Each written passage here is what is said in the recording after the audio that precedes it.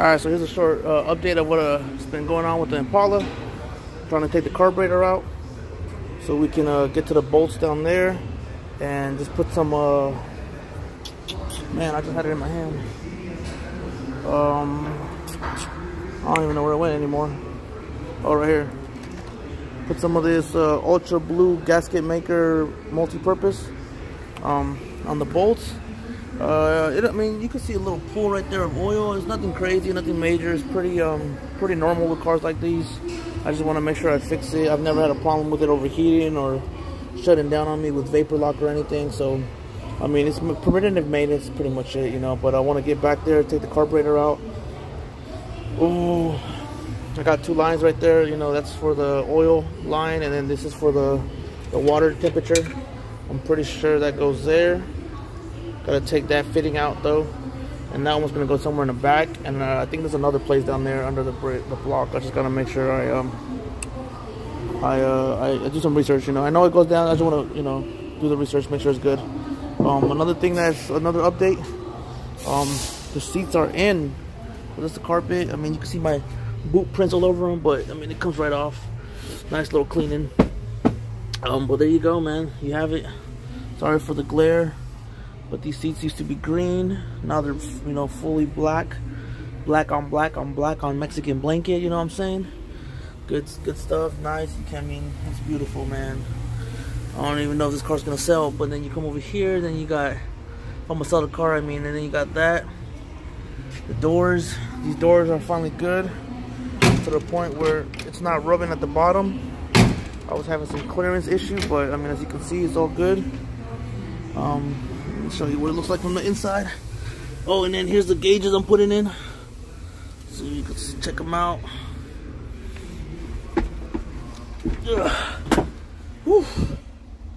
So there it is. I mean, the radio, I'm gonna be ordering a radio pretty soon, and I'm gonna get the classic look with the Bluetooth. You gotta upgrade, you know, with the times. But this is what the doors look like, nice and flush. I mean, I need to keep that one open, and then I have the quarter panels that I'm going to be working on. I have the material for the armrest. I just got to get the armrest padding before I do that. And lastly, it's going to be the roof, black. I'm trying to get the black vinyl top on here. That's the last thing, you know. I mean, everything else is coming together. Again, I'm gonna get some black vinyl down here, get like probably a couple inches of padding, like a push board padding, to get some, like, I'm gonna put 2 speakers back here. You know, I got the stuff for this, and I got the chrome pieces in the trunk for those. I just gotta clean them out real good. The chrome is always the last to go, man, to put on. I mean, look, it still has the hook for your clothes. You know, I gotta take all this off and make sure I clean it. Clean everything before I work on the ceiling. So up here, I'm gonna, in the roof, the ceiling, I'm gonna put the hush mats. Not the hush mat. Yeah, I think it's called hush mats for the weather.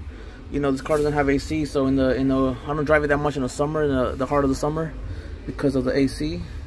It just gets hot, man. I mean, from home to work is fine, but going anywhere cruising, you know, in the middle of the day, late in the afternoon, it's just not fun. You know, I mean, it's always fun. It's just hot, man. You don't want to take anybody in your car. So that's gonna definitely help with, you know, because with the heat, you know, I heard it's about, it'll help with the difference of like 15 degrees. And also have hush, you know, the mats on the floor, and then the carpet has a temperature, you know, or sound deadening mat, so that helps with that. And I mean, it's come together little by little. It's taking me a while. You know, I've had the car for a couple of years now, and I mean, I can't believe that it might be selling soon. You know, honestly, I have a couple very interested buyers. I have one here on base. I work at a Coast Neck Earl in New Jersey, so I have a couple people here that are really interested in it. I mean, they seem really interested in the car, and I mean, I'm not trying to lowball myself. I'm also not trying to. I'm not being stingy, you know. I know the car could probably sell for 22 even, but right now it's going for 20, and I'm okay with that number. And I'm just trying to, you know, learn as much as I can, and you know, I've been falling in love with the car all over again. The more work I do, you know, kind of sucks. That's how it works. But again, there's this.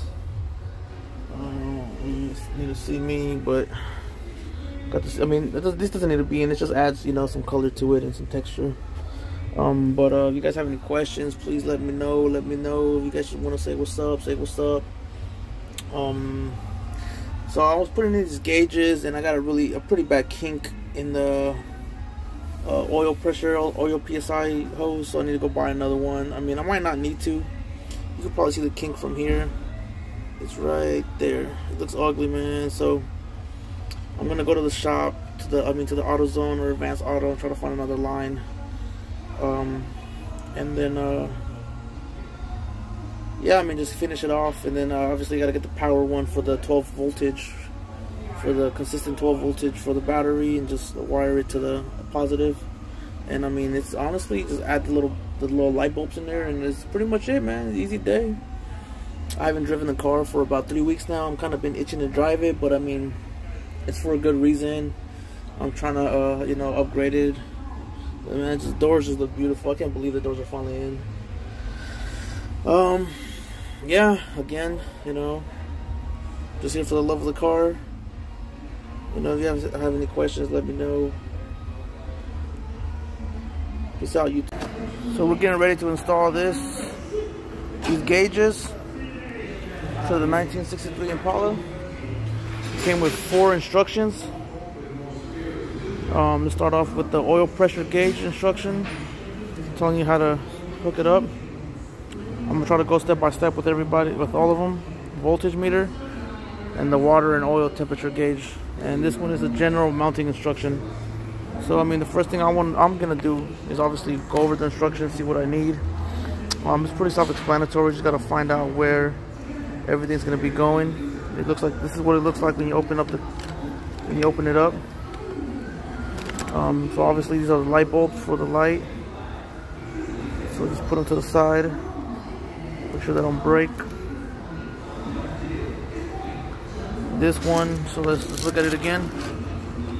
That's the temperature. That's the volts. And that is the oil PSI.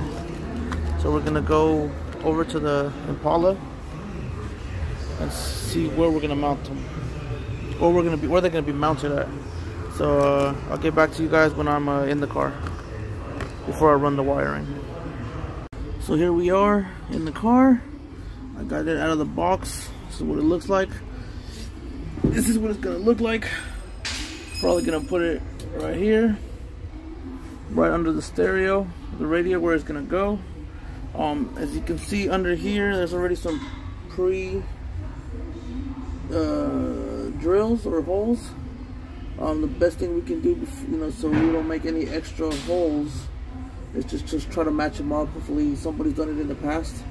If not, you might have to drill 1 or 2 holes. But I'm gonna want it right here. Yeah, probably right here. Let me that's what it's gonna look like. Oh, sorry. Perfect.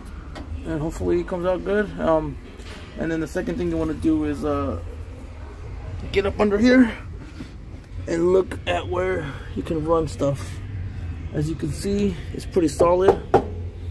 I'm pretty sure if I remove this, I don't know if you guys can see. I can find some ways out of here. It's probably gonna be that way. I'm gonna run everything to the left under the column.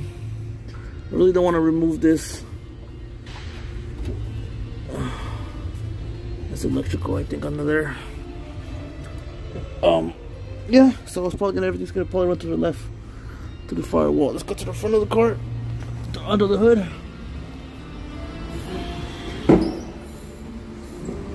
To see. Oh, there you go. So there's nothing there, no holes there.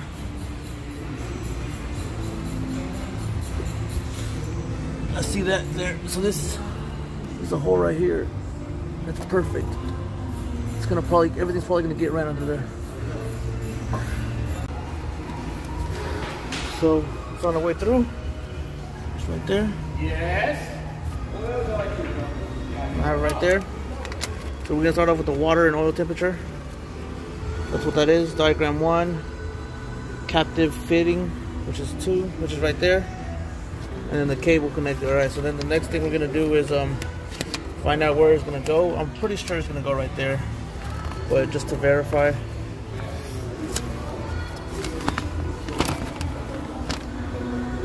Just diagrams, crimpers and stuff, for electrical gauges. That's not, we're not there yet. It's already been connected.